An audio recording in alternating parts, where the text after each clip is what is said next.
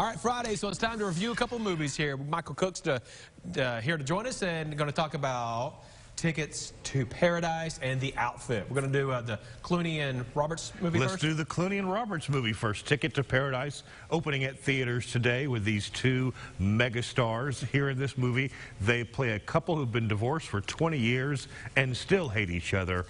They share a daughter who recently graduated from law school, heads down to Bali with her best friend for a little Bali vacation after law school, and meets a young man and falls instantly in love, and after about a month, they decide to get married. Well, any parent is not going to be crazy about that concept of their child getting married 1 month after meeting their proposed spouse. So these two people who hate each other head down to Bali, trying to skeeve and connive ways to disrupt this wedding. Caitlin Dever plays their daughter, who's just wonderful in everything she does. She's a good, solid person. She just happens to fall madly in love with this nice young man who owns a kelp cultivating business in Bali. The thing that makes this movie work is, of course, the star power of Julia Roberts and George Clooney. They have the charm that can add turbo power to any rickety old car. The script and the plot line is a little bit rickety,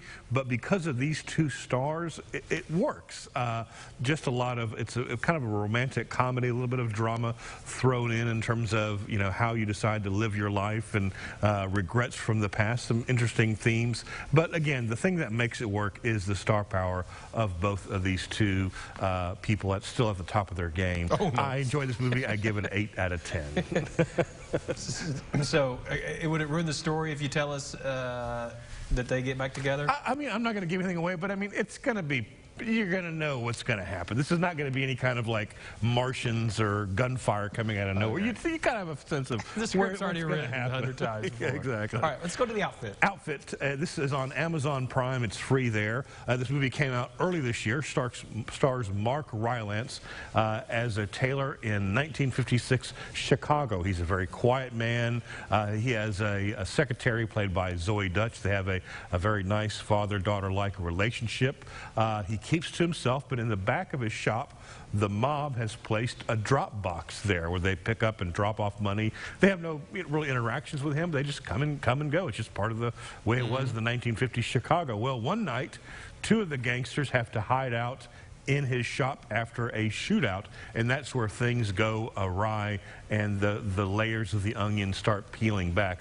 Mark Rylance does a great performance here as a tailor who keeps to himself. He's a quiet man from England, just wants to make his suits, but yet still somehow caught up on the edges of the mob and has to figure out a way to keep himself and his secretary alive during the course of one night. The whole movie is set in this tailor shop. It goes nowhere else, but it's done just so beautifully and wonderfully, it doesn't make a difference. This is a very tense thriller. You really don't know which way it may turn, where the storyline may go, and I just thoroughly loved this movie. Everything was just, in my opinion, just about pitch perfect. So highly recommend it. I call it one of these hidden jewel movies that came out at the theaters, didn't quite make it enough money, but I give it a 9 out of 10, which is why I really recommend you seeing it on Amazon Prime. Well, I guess you call it maybe the cinematography or the set. The production design, that looks fantastic. You felt like you're in 1956 Chicago. But I wanted to hang out in there. Yeah, exactly. Just a nice little tailor shop.